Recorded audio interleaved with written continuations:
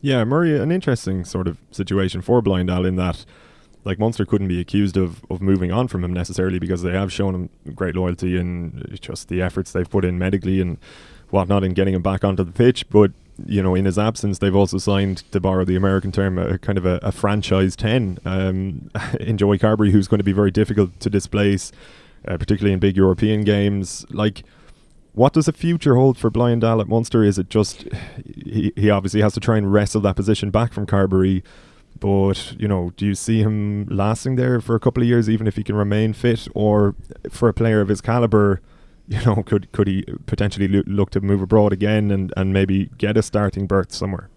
Yeah, I think it's going to be interesting to see if he comes back at 10 or possibly at a inside centre. He came on there for the Munster A team against Leinster. I was there a couple of weekends ago watching that fixture, his comeback.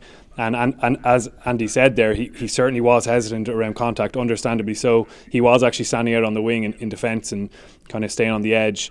So that will take a bit of time to get back. But it was interesting to see him come on in the kind of 12 role. And he certainly has the attributes, I guess, when he's fully fit to do that.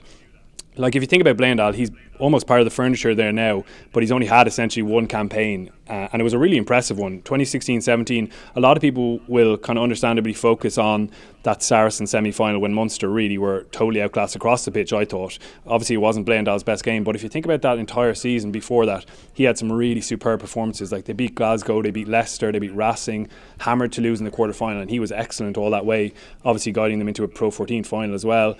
I know from being in New Zealand, he's really highly regarded as a kind of rugby brain down there, and that's a kind of important role he plays with Munster. He's kind of a tactical thinker and strategist, and he helps a lot in that department. He's in the leadership group, and as you say, they've stuck by him. Like, Anthony Foley couldn't have been more praising of this guy. He said he's a brilliant person as well as player. So I think there's a lot more to see from him. It's easy to forget that he was in Ireland camp as recently as August 2017 as well, and Joe Schmidt is obviously no fool when it comes to a player. So I wouldn't be discounting him just yet. I think it's a massive boost for him to have him back available, and I think it'll be interesting to see potentially if he's viewed as a 12, a kind of playmaking inside centre moving forward.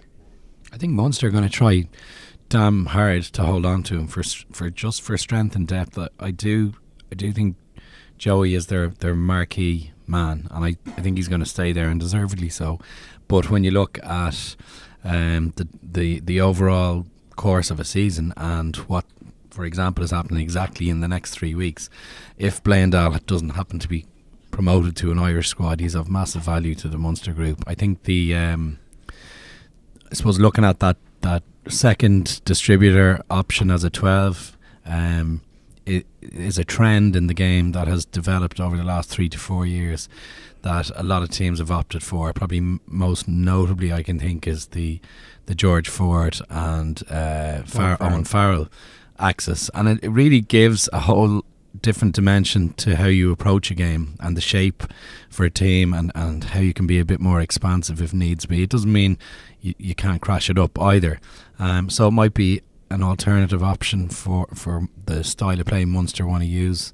Yeah, well, I mean, like Rory Scannell is along similar lines there in the 12 channel, and you kind of have, granted, like he's a left-footed player. And but I actually, to do Rory, I hope I didn't do him a disservice. I think he adds a huge amount of value because he has the left foot. When you've got the right foot, left foot combination, it's a huge help for a 10 as well, you know.